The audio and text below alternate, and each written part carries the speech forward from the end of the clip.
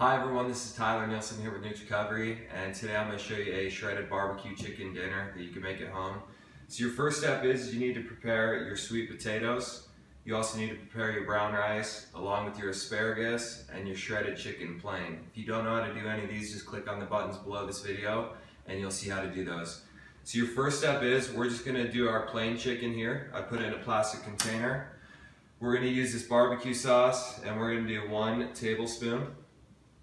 And just pour that in there. And then go ahead and put the lid back on that. And just shake that up.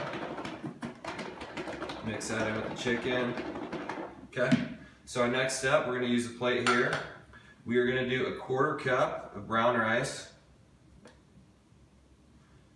And then I've got about 6 to 8 spears of asparagus already cooked here that we're gonna put on the plate. And then our last part here, we're gonna do the sweet potatoes that we've already cooked up. Throw those on there. And then we just gotta add our chicken. And